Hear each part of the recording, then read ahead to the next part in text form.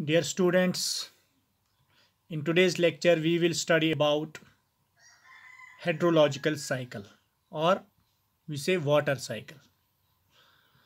So today we will go through this water cycle.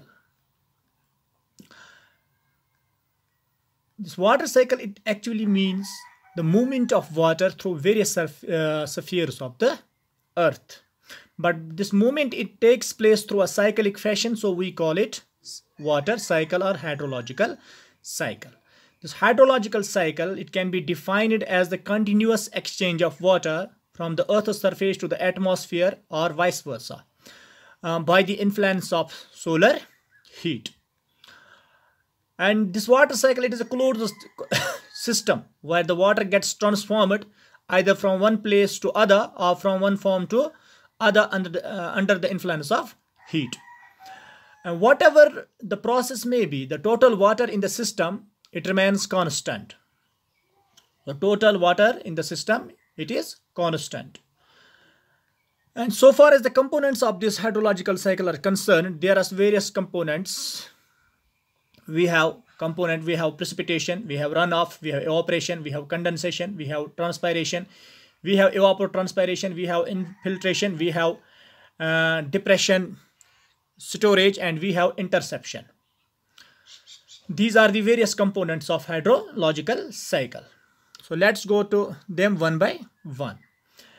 Precipitation. This precipitation, it is fall of moisture from the atmosphere to the earth's surface in any form. It may be rain, hail, snow, sleet, glaze, drizzle, snowflakes. This we call precipitation. And then we have runoff. This runoff means water flowing over the land, making its way towards rivers, lakes, oceans. It also forms a part of hydrological cycle. Then we have evaporation. Evaporation, this means conversion of natural liquids like water into gaseous form like air. It happens in water bodies. Wherever water is present, it happens there due to insolation from sun. And then we have condensation. This condensation means conversion of vapor or gas into a liquid. Water that evaporates from water bodies and go into the upper atmosphere. After reaching a certain height of around 20 kilometers in the sky, it undergoes condensation and forms clouds. And then these clouds, they precipitate as rain, fog, snow, hail, whatsoever. And then we have transpiration. This transpiration, it is evaporation taking place from plants or greenery. And then we have evapotranspiration. This is combination of evaporation and transpiration. This is also component of this hydrological cycle. Then we have infiltration.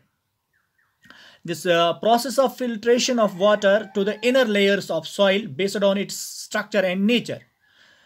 Pervious soils go through more infiltration than impervious soils. This infiltration, it is more in sandy soils than in fine soils that are made up of fine particles. And then we have depression storage. You know, our land, it is having depressions. This part of precipitation required to fill depression zones on the land. This we call depression storage. So depressions, they are filled by rain, or we have snow, and this is part of part of hydrological cycle. And from this depression zones, evaporation of water takes place, and then condensation, then followed by rain, precipitation again. Then we have interception. And this interception, herein we have part of precipitation required to wet the surface of soil, buildings, and all pervious surfaces. This we call interruption.